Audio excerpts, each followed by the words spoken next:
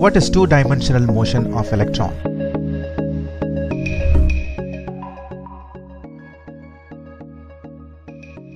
The force of a unit positive charge at any point in an electric field is defined as electric field intensity E at the point. Thus, the resulting force on a positive charge Q is in the direction of field intensity and is given by F equals to Q times E. To determine the path of the charged particle in the electric field by Newton's second law, F is equal to Q times E equals to ma equals to m into dv by dt, where a is acceleration, v is the velocity and m is the mass. When the charged particle is electron, Q is equal to minus E, where E is the charge in coulombs on the electron. Consider a parallel plate capacitor as shown in the figure. When distance between the plates is much small compared to the area of the plates, the field between the plates can be assumed to be uniform and lines of force pointing in the negative x direction. That is, there is only one field in the minus x-axis. Since there is no force in the y and z directions, acceleration along these directions must be zero. Thus, the only possible direction of electron movement is along x-axis. E into E equals to m into ax. Ax equals to E into E by m. The velocity and displacement can be given as follows, provided the acceleration in x direction ax is constant and independent of time, as Vx equals to Vox plus ax into t, x equals to xo plus Vox into t plus 1 by 2 into ax into t square, and acceleration and velocity respectively.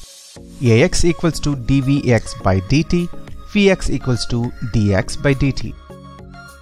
Now consider a uniform field. Ex may be a function of distance but is independent of time from minus E into Vx equals to m into dvx by dt.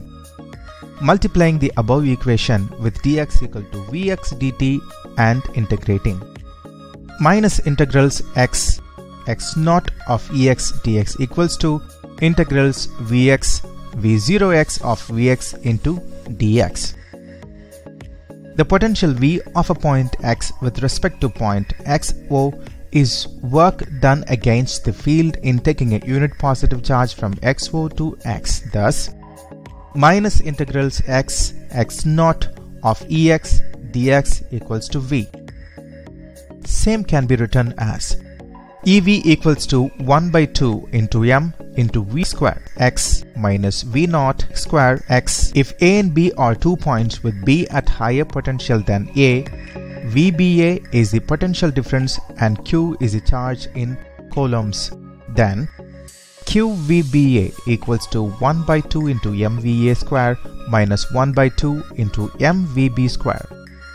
The above equation is not valid if the field varies with time.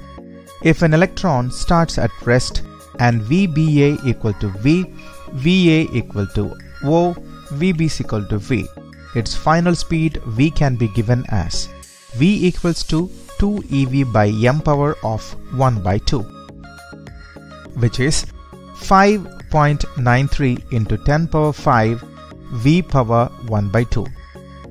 So, if an electron falls in a field of 1 volt starting at rest, the final velocity achieved by it is 593 km per second.